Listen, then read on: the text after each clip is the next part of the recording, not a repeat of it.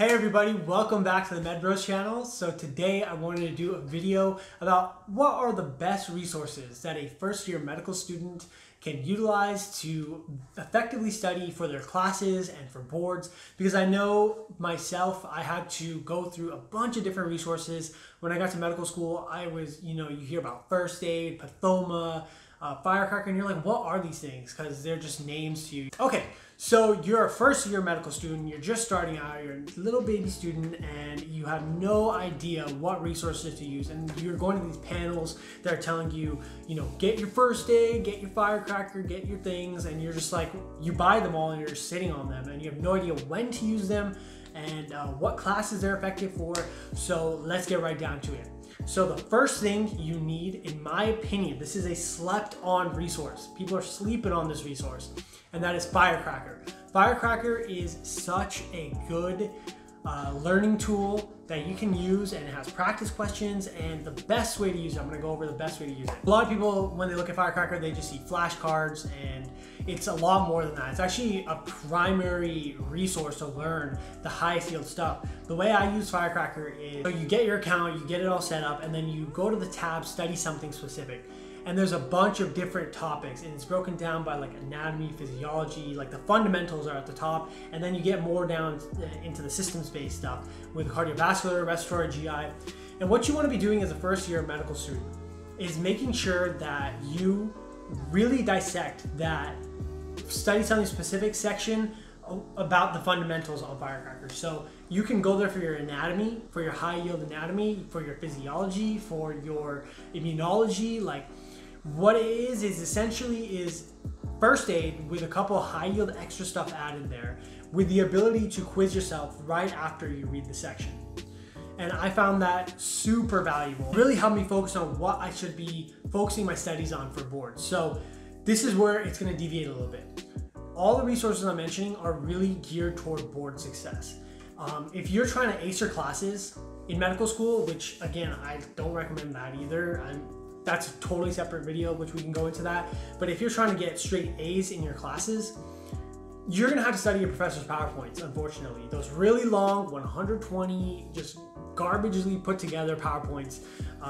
And you're gonna have to maybe even listen to the lecture sometimes to see what they're emphasizing to be the most important thing, because they're gonna make your tests most of the time, and they're gonna test you, and you're gonna have to know their little facts. And I kind of made the mistake. I wish I could go back and I would have a lot more free time, especially my first semester, and that is to make it a more board specific study track. So while I did end up like acing all my classes, I spent a lot of time studying. A lot of that stuff that I tried to memorize from my professors, it's all gone. Like, a lot of it is irrelevant long term. And as a medical student, you have to be able to triage. You have to know what's the most important thing. So it depends if your classes are pass, no pass, if your school has a grading system, if you're trying to get like in the top 5 or whatever.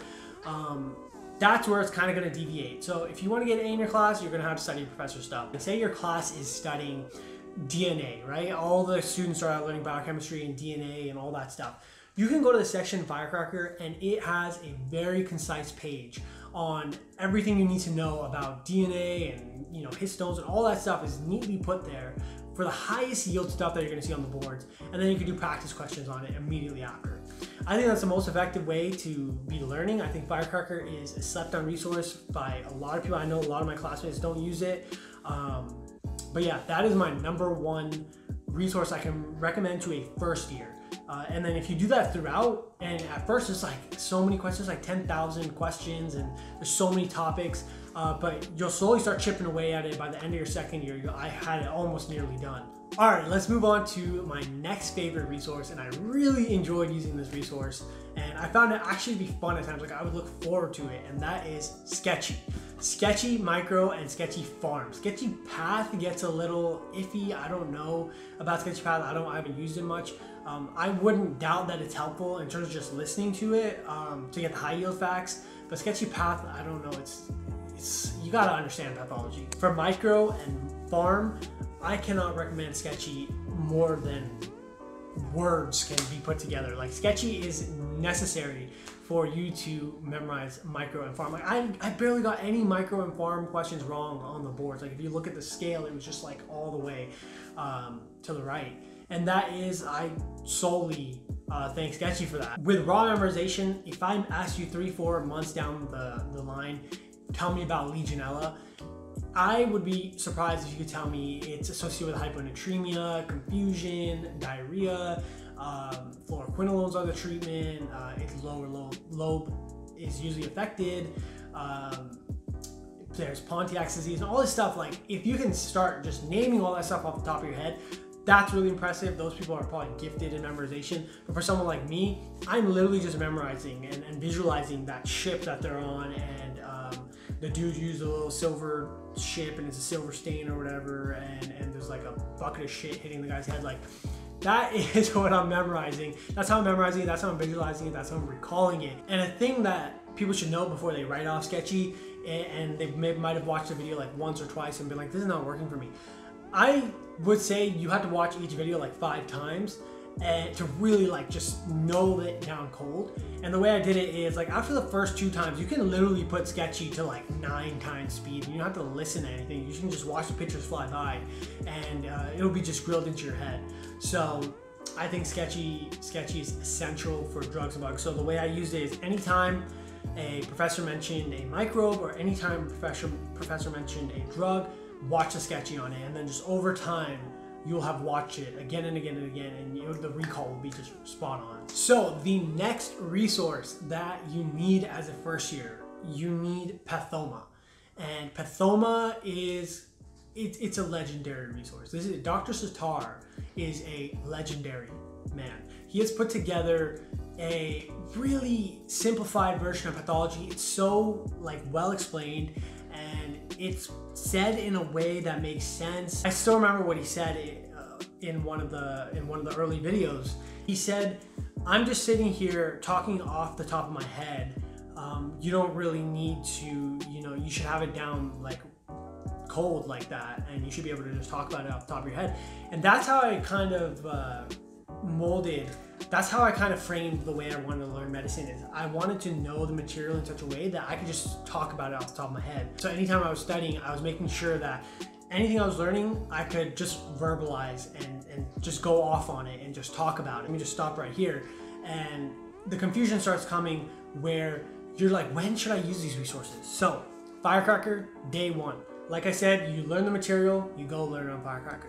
Sketchy, you want to do it anytime you hear a bug or drug. I don't care if it's in your microbe section. I don't care if you're learning a drug like in like whatever, immunology section. The second a drug or bug comes up, try to find it on Sketchy. Go on their website, search whatever bug or drug it is, and see if they have a Sketchy on it, and then just watch it right there and then. Pathoma. So Pathoma is a little iffy on when to start using it. It's really, really good for obviously pathology. When you start learning, when your teacher starts doing lectures on like hyperplasia and dysplasia and things like that, that's your indication to pull out the Pathoma. That's one of the first chapters. Go ahead and do it. I think a good thing to know is, after your first semester, you should have the first 5 chapters of Pathoma down cold. Like, you should know all the way up to that neoplasia section what he's talking about, and you should be able to verbalize it, and you should be able to say, all the steps of margination, all that stuff. It's really during your systems, when all this structure, once you're done with the fundamentals, then everything starts making sense. When you start getting to the systems where it's cardiovascular, respiratory, GI, then you have a really clear framework of how to tackle it. You want to study the anatomy of the system you're in, and then you want to study the physiology of the system you're in, and then you want to study the pathology of the system you're in, and then you want to study the pharmacology of the system you're in. So you want to study what you're dealing with, the anatomy. You want to deal with how it works, and then you want to deal with what happens when things go wrong, and then you want to go over the drugs to treat it. So like, medicine is more about studying effectively, knowing what you need to know, what you kind of can like understand and then leave in the dust or even leave for later, and then moving on and getting that good step 1 score. That's the truth, okay? It's what it's all about, getting that step 1 score. And then the real learning can happen once you're done with all these tests and you're out there and you need to learn to your heart's delight. You can do that all on your own time. There ain't no time for that right now. You gotta get down to it. Okay, the next resource, the one that every medical student has, you need it, you will use it, it's first aid. And first aid, I kind of went over it before, guys. Make sure you look at my how I memorize everything in medical school video. And you can see my first aid was just annotated. It was just like, it's just full of stuff written in there. And that's the best way to use first aid. So say you're learning in Firecracker, or you're learning something in Sketchy, or you're learning something off your school's PowerPoint, or whatever it is.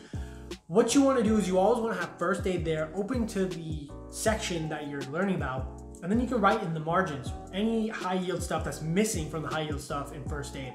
I think that's the best way to use it. And then you can just come back to it when you're about to study for boards. Like maybe a couple months before boards, go ahead and do a nice read through of first aid, and it has your annotations and it's ready to go. I think that's the most effective way to use first aid. I don't think first aid makes a lot of sense for you as a first year or first semester or even second semester to just be sitting there and reading first aid. I don't think that has any value.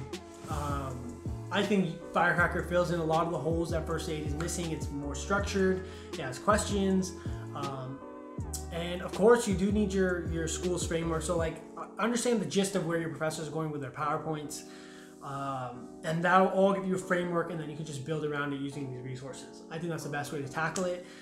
What I don't recommend is trying to kill yourself. If you're out of school, especially as pass no pass, try to kill yourself trying to ace all your classes and study all your professors' PowerPoints, because I mean, in the long term, a lot of the stuff, I mean, it feels like you need to know everything, but a lot of the stuff will not show up anywhere in your career, period. And really, the key here is to keep it simple. You might be like, my first semester, all I need is Firecracker with a little bit of Sketchy and a little bit of Pathoma. And the answer is yeah, that's probably all you need. If you master that stuff, you are on track to succeed in knowing what you need to know for the boards. Along with that, you can spend time, studying your professor's PowerPoint so you don't fail their exams. Now, in terms of if you want to be ahead of the game, then what you can do is you can get your UWorld early. And what you can do is after every section, let's say you're doing cardio or something like that, after every section you can do a 40 question block on UWorld on cardio and dissect it and study what you got wrong, and if you want to be really, really ahead of the game. But I don't think that's necessary. It all depends on where your goals are at. If you get through UWorld early, you can do another question bank, which is one of the things that I think is what pushes people above a 260 is if they do more than just UWorld. Yeah, best of luck to all the first years. I know it's a confusing time in the beginning and it's super rough, but you'll get through it. It's not that bad once you get the hang of it, and if you do it smart, you will have free time, you will be able to go out, you will be able to relax. If you're not studying your professor's 150 PowerPoints trying to memorize every slide, that's not the way to do it. So unless you want to be that guy, then go ahead and do it. You never know, people trying to do neurosurgery out here. So make sure you guys subscribe for more helpful videos. Make sure you guys like and share this video with your fellow medical students, help them out. And I hope this stuff was helpful. I hope you guys have more of a clear understanding of when to use these resources. And I will catch you guys in the next one.